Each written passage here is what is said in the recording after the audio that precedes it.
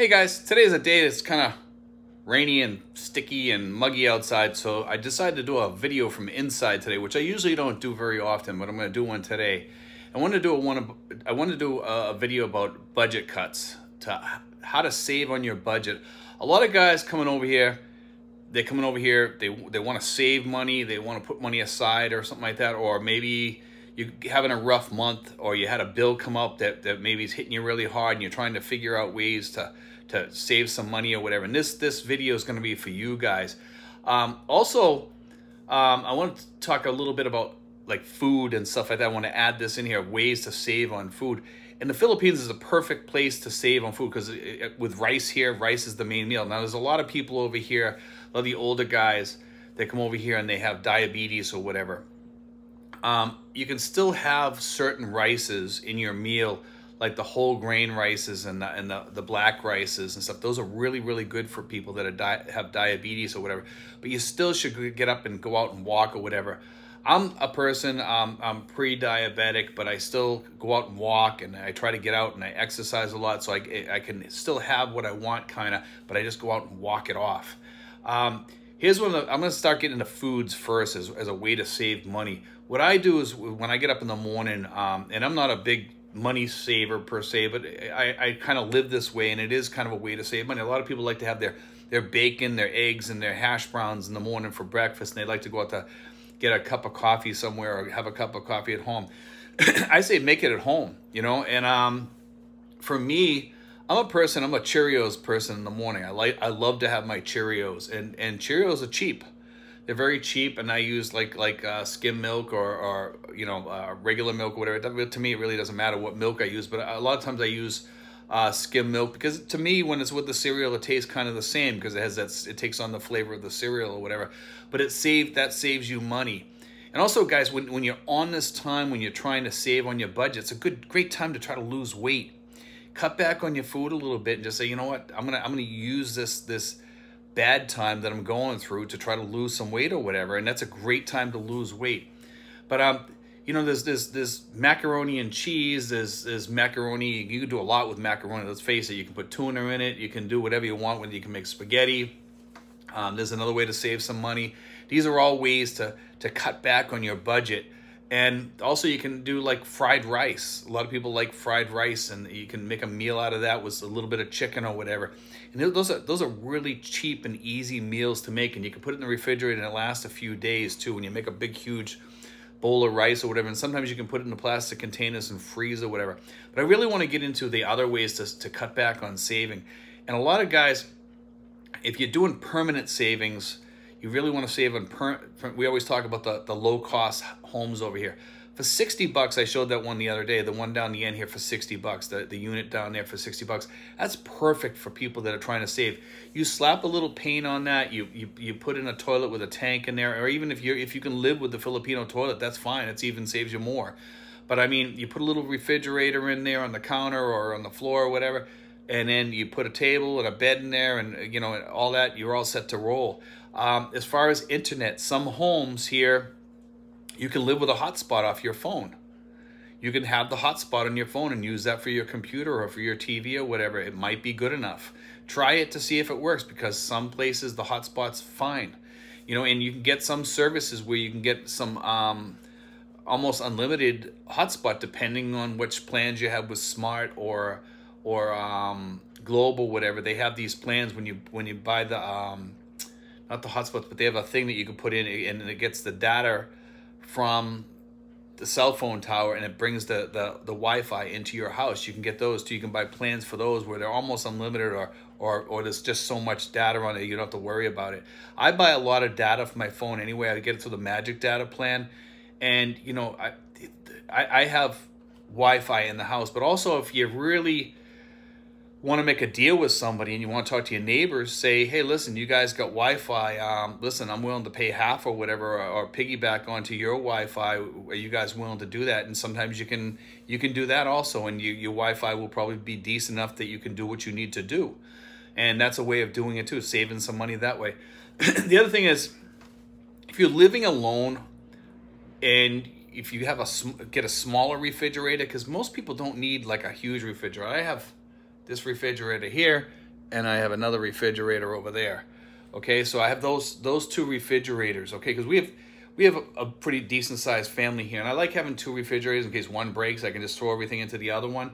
Eventually, what I'm going to do is I'm going to get a generator. So if we ever go down in electricity or whatever, I can hook both those up to that, and I'm ready to roll, and I don't have to worry about my food thawing out or whatever too.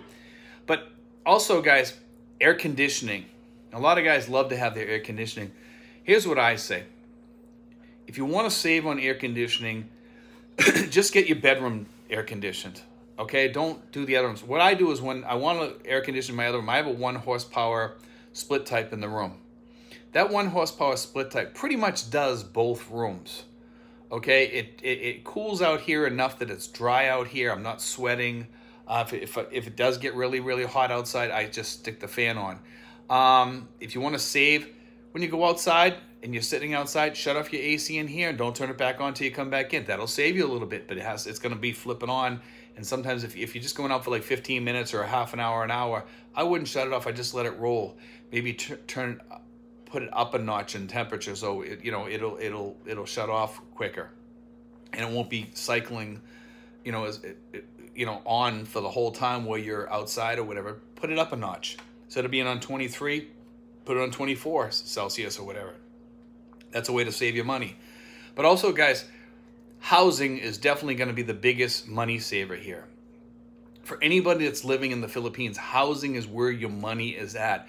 A lot of guys think when they come over here, they forget, well, geez, I got a $3,000 budget or a $2,000 budget or a $1,500 budget. And they're out looking at homes that are $400 in a gated community or whatever when you can get one for $60. And you can walk outside my house and most people that come here say, Steve, I don't hear any roosters. I don't hear any dogs barking. I don't hear any noise here. You got to look around and find places like that. They're out there. You have to go out and find them. For $60, $60 US, you can find a place over here. And also, guys, if you want to really do something where you're going to save on your AC, put in a ceiling fan. Put in a ceiling fan and it'll blow the air and it'll make it feel cooler in your house and it'll feel much better. Put a ceiling fan in your bedroom over your bed. Guess what? It's going to feel cooler. You're going to have that fan blowing on you at night.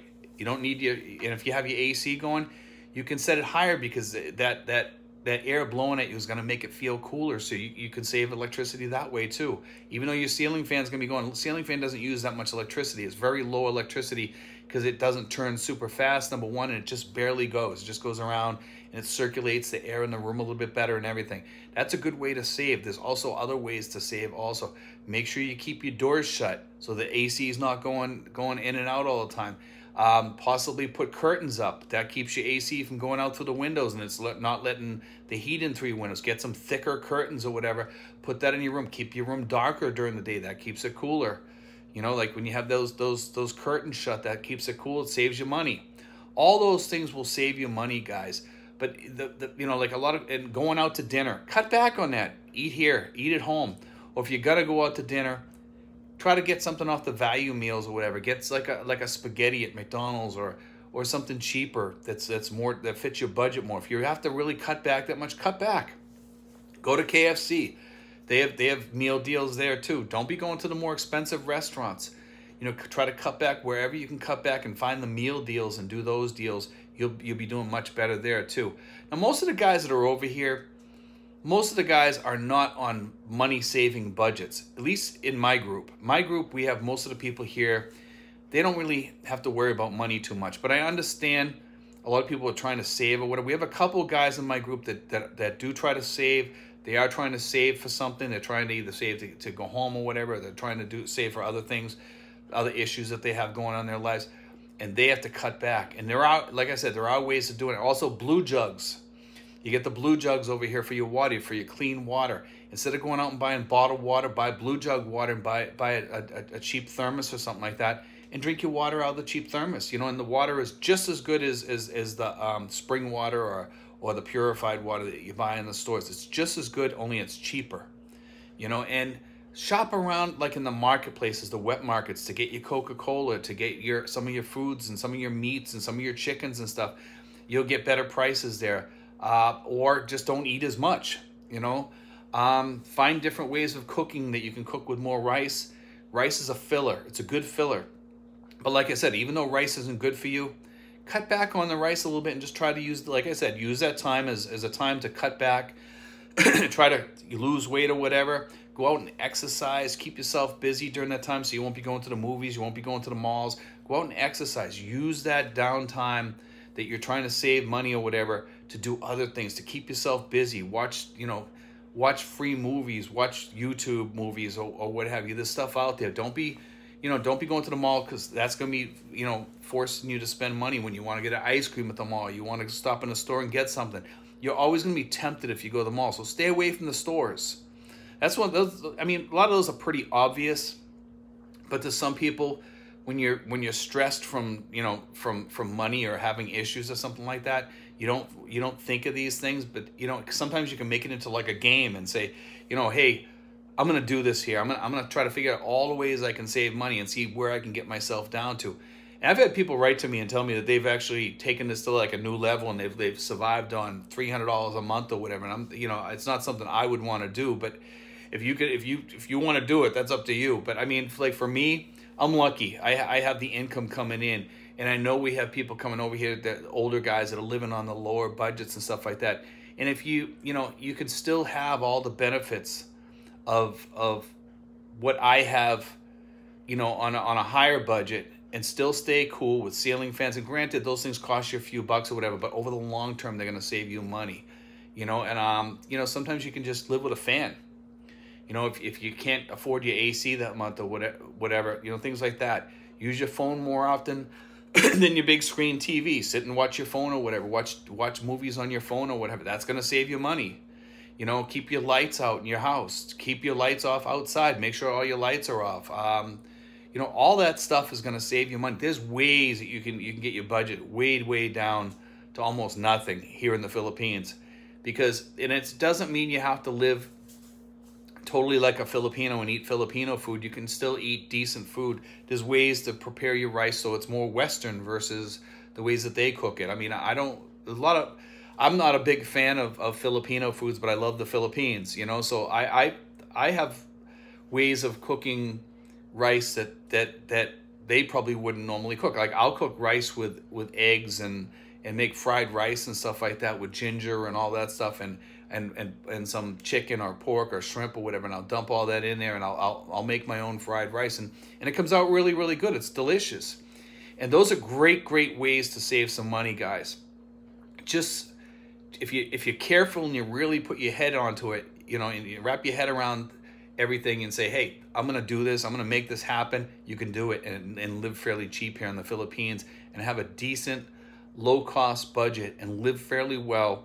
And just watch, if you pay attention to different companies, the specials, the promos and stuff like that on phone plans. Phones is another cost in the Philippines. It's not that much because most people use like Wi-Fi or the magic data or whatever on their phone so they can save money. But if you have magic data, also don't forget you got the hotspot. Keep that in mind.